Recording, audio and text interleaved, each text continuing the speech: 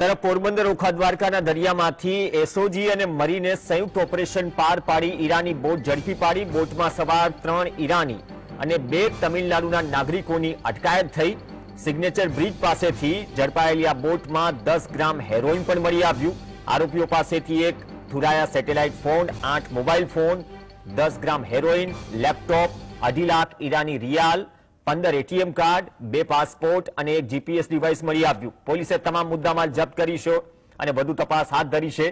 જિલ્લા પોલીસ વડાએ કહ્યું કે આ મામલામાં ડ્રગ્સનો કારોબાર હોય તેવું જાણવા મળ્યું નથી। પ્રાથમિક તપાસમાં ચોરી છુપી રીતે બોટ ભાડે કરી આ 3 ઈરાની નાગરિક તમિલનાડુના કોઇમ્બતુરના અશોક મુન્થુરેલા સાથે 4 લોકો દરિયાના માર્ગે ભારતમાં આવ્યા અને તેમને લેવા આનંદ મંથુરેલા હવાઈ માર્ગે તમિલનાડુથી રાજકોટ પહોંચ્યા બાદ ઓખા પહોંચ્યો હતો, જ્યાં ચોક્કસ બાતમીના આધારે એસઓજી અને મરીને આ તમામને ઝડપી પાડ્યા।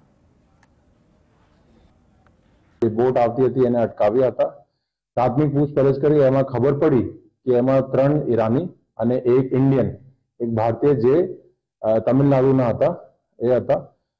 પછી એ અમારી એલસીબી ટીમ આવી, જેમાં કે ગોહિલ હતા અમારા એલસીબી પીઆઈ, અને એમાં ઝડપીમાં ખબર પડી કે એના પાસે જે છે 10 ગ્રામ જેટલા હેરોઇન પણ છે, જેની કુલ મુદ્દામાલ વેલ્યુ જે છે 5 લાખ જેટલી હોય છે। જૂનાગઢના માંગરોળ અને માળિયા હાટીનામાં લાંબા વિરામ બાદ ફરી મેઘસવારી આવી પહોંચી।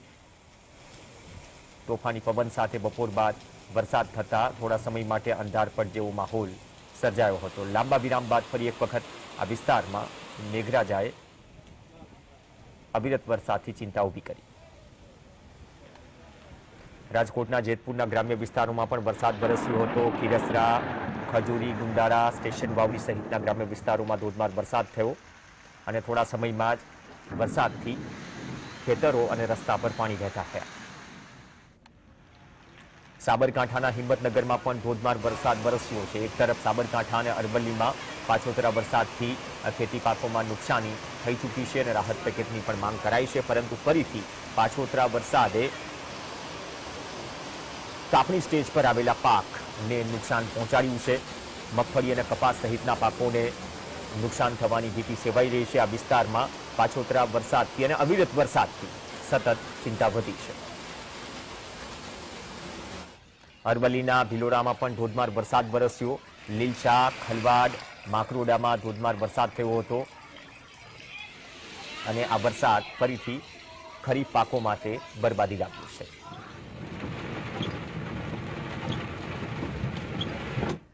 જેતપુરના ચારણ સમઢિયાળા પાસે વરસાદના કારણે ફરી એક વખત સુરવો 2 ડેમ ઓવરફ્લો થયો। ડેમની ઊંચાઈ 99.85 મીટર પર પહોંચી, તેમજ ડેમમાં 637.88 ક્યુસેક પાણીની આવક સામે જાવક 637.88 ક્યુસેક નોંધાઈ છે। ડેમ ઓવરફ્લો થતા એક દરવાજો 1 ફૂટ ખોલાયો હતો।